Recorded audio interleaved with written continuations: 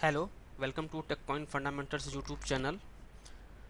This is a programming tips and tricks video series, and here we will see three main fundamental points related to exception handling in C Sharp. So these three questions are mostly asked in a lot of interview questions.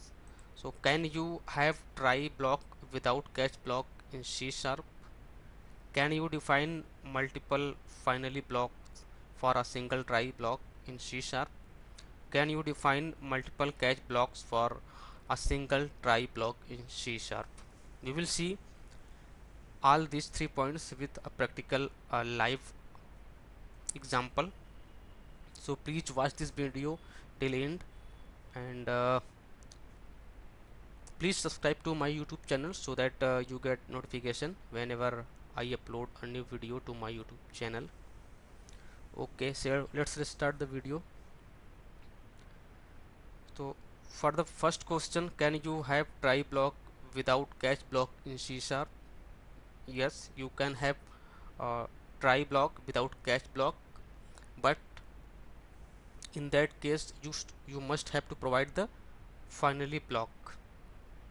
If you see in this example, I have not provided any catch block here, but I have provided this finally block. If you run the application, it will work perfectly. And if you remove this finally block from here and try to build the application, it will give the error expected catch or finally. So you have to provide finally block. For the second question, can you define multiple finally blocks for a single try block? No, you cannot define multiple catch block, because we know that this finally block is executed at the end, and there can be only one finally block. If you try to have multiple, then compiler will generate a compile time error.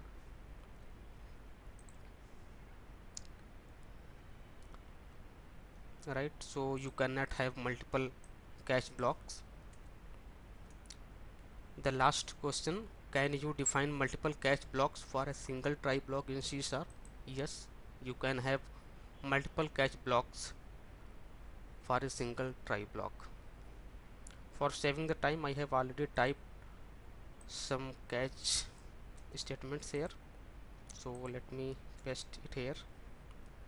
Yes, here you see I have defined 4 to 5 catch blocks for this single try block, but in this case you have to keep the order same. Like, you cannot put this system dot exception at first, right?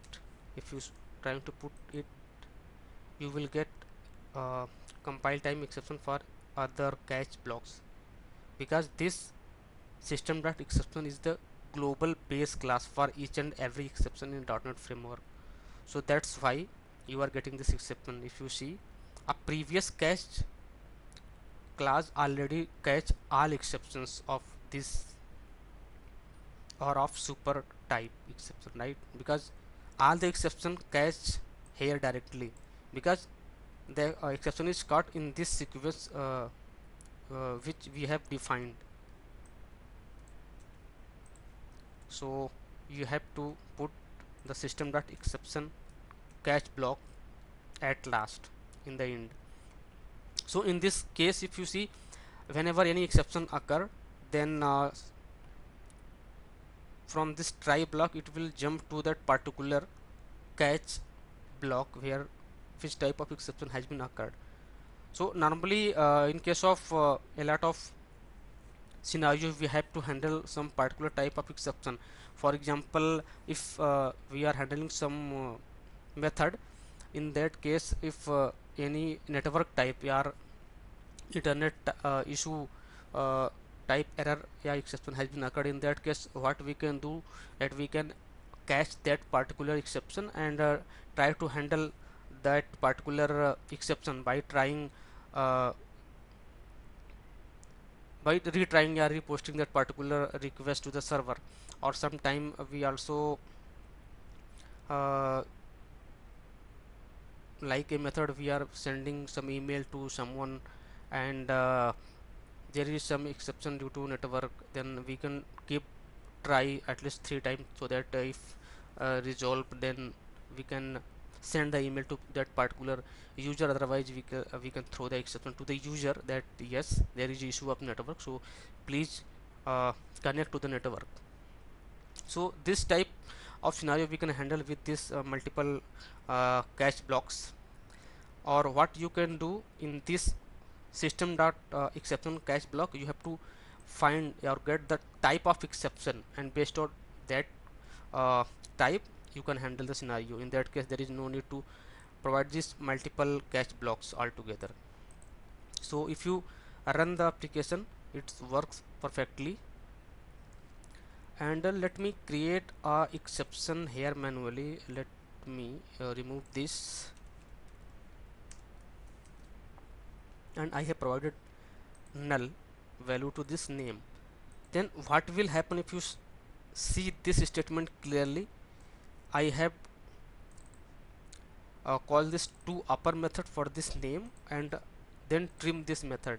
You know that this to upper and trim method will throw an exception because this name variable is null. So what will happen, this from this cache try block, the if this exception occurred, then it will jump to this null reference exception. It will not go to this one, it will directly jump to this statement, and this statement should be printed, right? So let me run the program, and if you see, try block is executed and a null reference exception occurred, this statement, and then the actual message, object reference not set to an instance of an object, and finally at last finally block is called, this one. What will happen if you are not providing this try catch block? Then application will crash abnormally.